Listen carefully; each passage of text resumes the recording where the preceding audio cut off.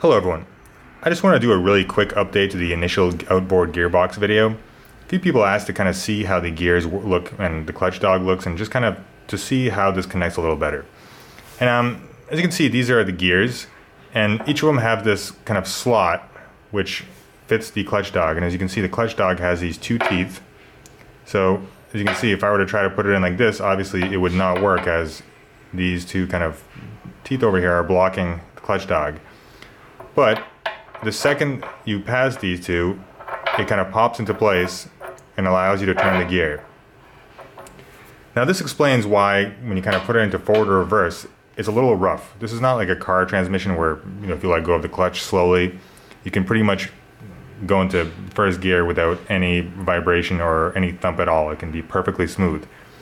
With an old, especially old outboard gearbox, it's normal to have kind of a bit of a clunk. You don't want a loud clunk, you don't want it to seem abnormal, but as you put into gears, you should get a little thump, kind of like a little thud. And this is simply because once this fits in here, it literally just grabs this gear and makes it go. There's no smooth connection between the two, it's kind of like grab and go. And so this is kind of how it actually connects. And the way you move the clutch is there is a little piece that fits around the clutch dog, and it just rotates. So as the clutch dog rotates with the gears, this stays in place. This is what allows you to move it back and forward. And this is on this old motor I had. This is basically sheared on. I had to smash this apart with a hammer, but this kind of is an indication essentially this could have overheated or could have run out of oil, and this literally got fused together. But this just gives you kind of a little more view of how the two parts connect.